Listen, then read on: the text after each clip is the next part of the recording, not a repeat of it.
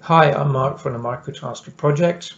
Today I'm going to be taking my 1050 board with its LCD and I'm going to be showing you how to take an SDK example or maybe your own code, convert it so that it runs the code entirely from the internal RAM so that we get the optimum speed. We're going to encrypt this version and we're going to make it uploadable so that it can be uploaded in the field with a MicroTasker bootloader. In MCU Expresso, I'm again going to use the EM-Win temperature demonstration because it uses the TFT display and also because it gives a bit more credibility than just taking, let's say, a Blinky project or so. I'm first opening up the project properties to look at its memory map. Now here we can see its onboard flash. Now we don't actually want to use that in this project because, as I said, we want to run it from the internal instruction memory. The internal instruction memory is named ITC. Now what I've done here is that I've bumped up the original 2000, that's 128 kilobytes, and I've made it up 3 times bigger. Now the reason why I've done that is because I know that this application is about 170 or 180 kilobytes in size. So now we have enough of this to fit the program into. Moving to the settings, there are 2 things that I've done. First of all, I've disabled the manage linker script file which was generated when I imported this project. The reason for this is that I want to make some changes to the original setup. And finally, as I did for the XIP operational version, I've added this call to an external generated bat file. On my hard drive, this time I've added 3 files to the root directory of my example project's workspace. As I did with the XIP reference, I've added my generate.bat and my boot header.txt, but this time I've also added a copy of the complete MicroTasker bootloader for this board. I could have done this for the XIP version as well, but for completeness I'm doing it this time. Moving to the workspace output directory, I find the linker script files which were generated when I imported this project. The one of interest is this one here, which I'm now going to open and edit.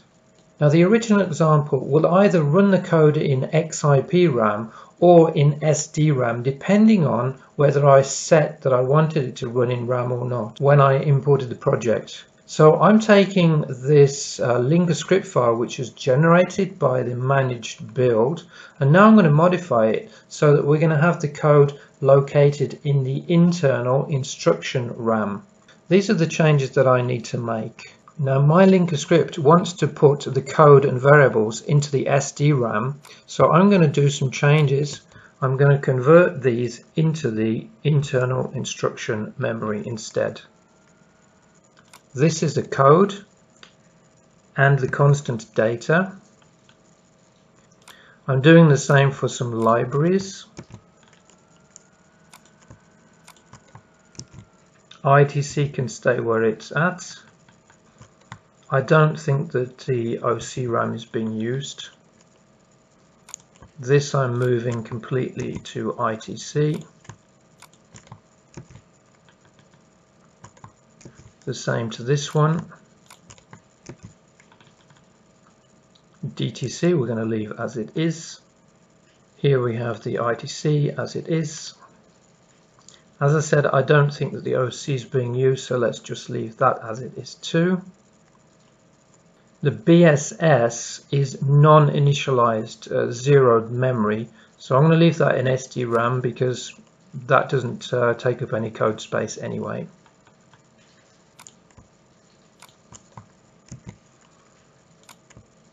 I'm not sure about this one, but let's try putting it in the ITC anyway.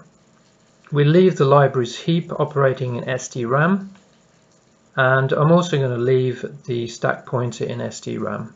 Now that's the end of the editing, so I'm going to save this file. There is in fact one extra thing which I almost forgot to do. This I could have edited also directly in the MCU Expresso setup, but I'm going to edit this manually because it's too late now.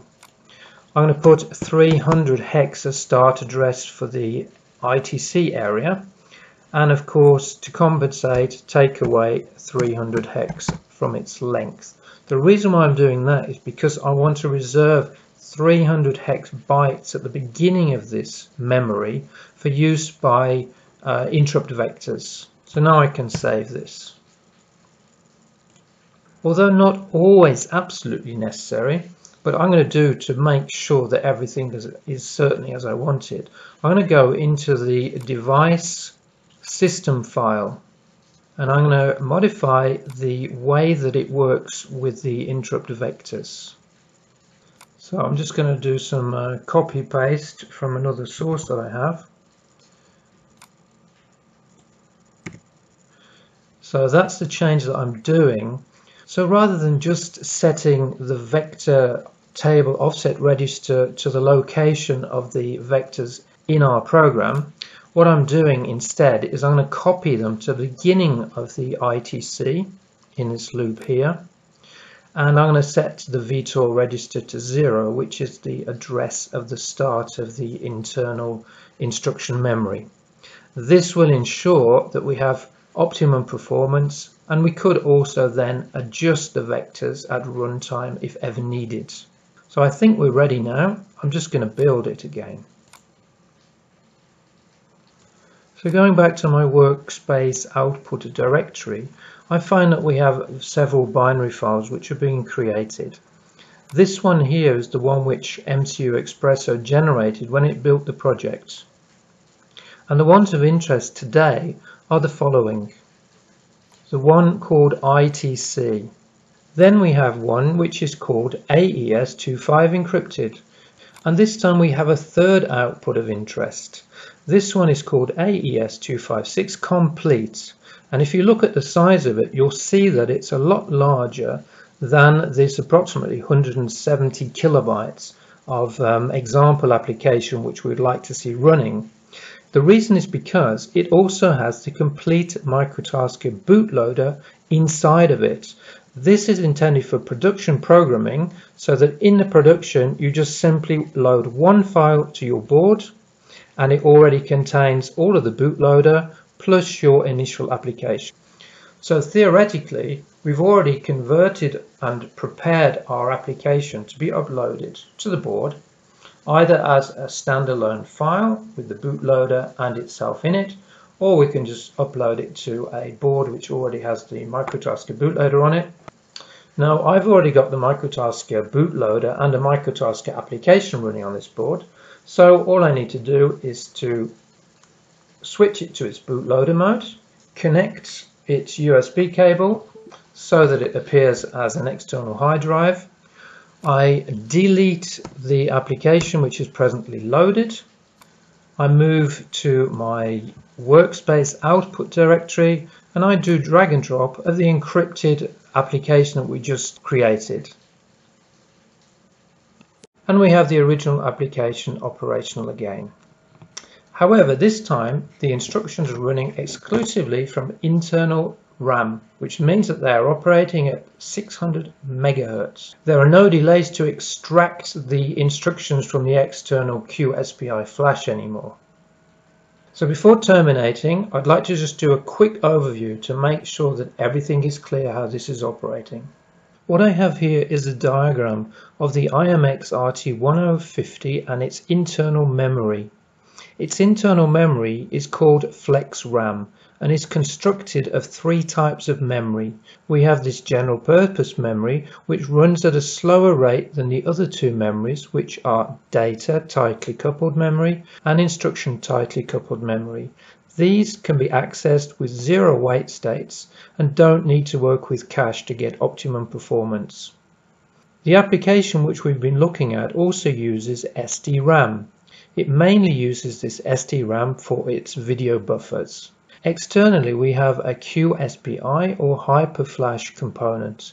This is connected via a serial interface and is used for storing the bootloader, including its fallback bootloader and its serial loader.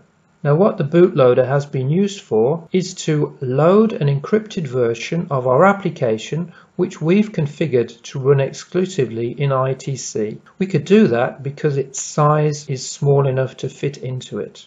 However, what the bootloader noticed when it started was that this was larger than the standard ITC size. So the first thing that it did was to configure the ITC memory by disabling the OC, which we don't need to use in this application, by making the DTC as large as possible and making the OTC just large enough to accept this program.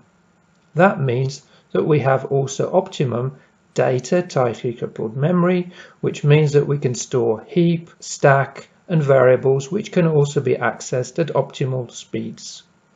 The application which we looked at, we didn't actually do any modifications for DTC memory, and probably most of the variables are also operating in ST-RAM, which isn't optimal performance, but the main point of this video was to show how easy it is to use the MicroTasker bootloader to construct a program which operates then from the internal ITC. So what happens is that once the bootloader had configured the flex RAM, it then made a copy of the external code which was located in the slower QSPI or hyperflash and copied it to the ITC. And because it recognized that this was an encrypted version, it added the AES256 decryption during the copy. That means that the internal code is decrypted and can run at optimum speeds. Externally, one only has access to this encrypted version, which means that you have complete IP protection.